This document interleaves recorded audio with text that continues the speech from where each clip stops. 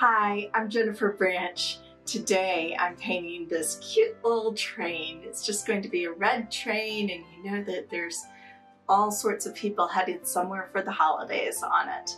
This is going to be very easy. It's one of the downloadable PDFs, so if you don't feel like drawing a train today, you don't have to. You can just color one in and have some fun. Let's paint. I'm using Strathmore watercolor cards, as all my Christmas cards are, and I'm using a Noodler's Nib Creeper fountain pen with the Noodler's waterproof black ink. And like I said, you don't have to draw it, but I thought you'd like to see how.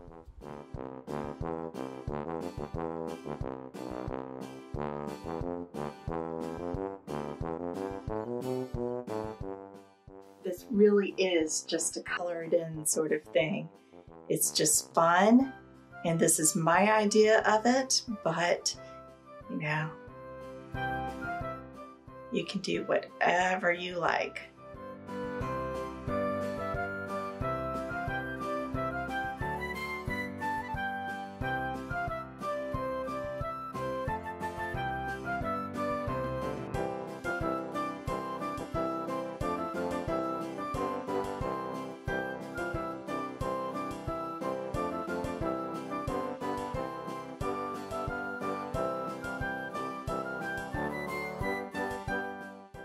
I think this should be very, very loose.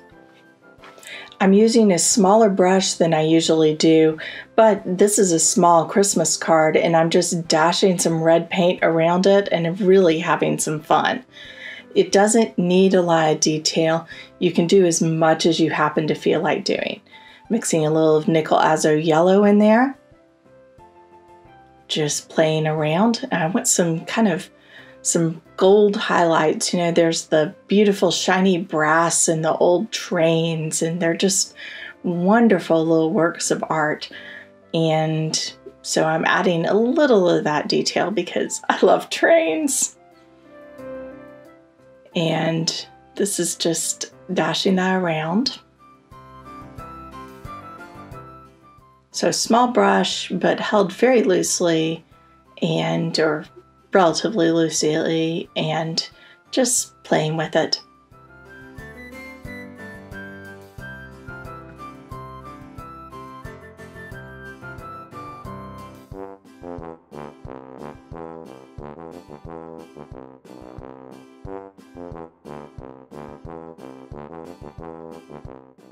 Trains really have to have little red cabooses, don't they? I think a dark green car is just such a classic train, and red and green, Christmas train! It just goes together perfectly.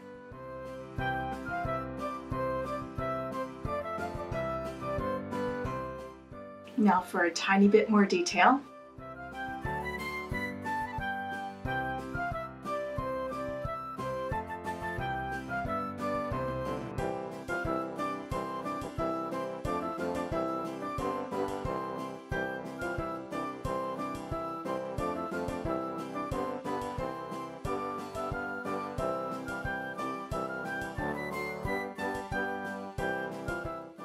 Now it's kind of up to you whether you want to put a background in. I tend to do it, but in this case I'm still staying very cartoony and not trying to make a painting of it. Just a fun little sketch.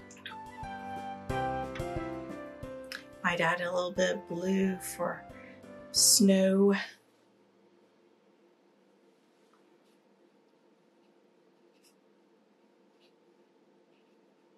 Some blue in the distance. That's enough.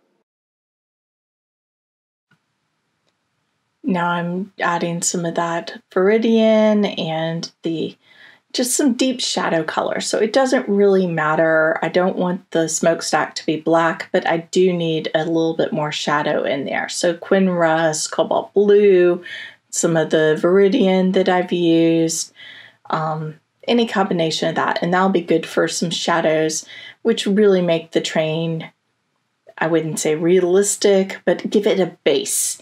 You know, it makes it more three-dimensional, even if it's a little cartoony and fun. So just more of the darks. And see how that just makes that pop, having the strong shadows back there. It makes a real difference.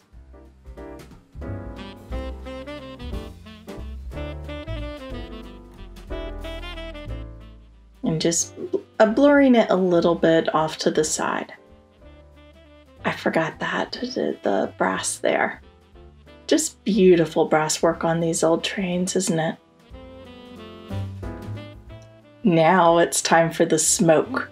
I just want a little bit of a haze of smoke, not the dark black stuff that would normally be coming out of there. Just a little bit of a haze, and also that kind of frames the painting a bit.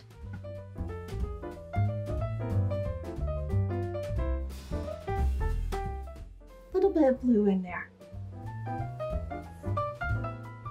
And let's blur that. There. That's looking like smoke. At least idealized smoke from a train. Now the details I can't stop fussing over. So some strong darks with the coal really makes that pop a little bit, makes it a little bit more dimensional. And I want to blur that around. You know, it'd be a little sooty, but that's more, we're still talking kind of a toy play train, cartoony train. So that's really to make it more three-dimensional, just a bit more detail. And like I said, you can put as much or as little detail as you want. Seriously, I could paint on this forever, doing every tiny little detail, but you don't need to. I mean, you may decide, say it just needs a little hint of blue there, or you want some dark right there, or, I mean, you could go on for forever. I hope this inspired you to paint a Christmas train for your holidays, or at least to paint some Christmas cards for people you love. Happy holidays and happy painting. Don't forget to download the printable if you don't feel like drawing this Christmas on my website, paintingwatercolor.com. There's a lot more Christmas cards on there too. Happy painting!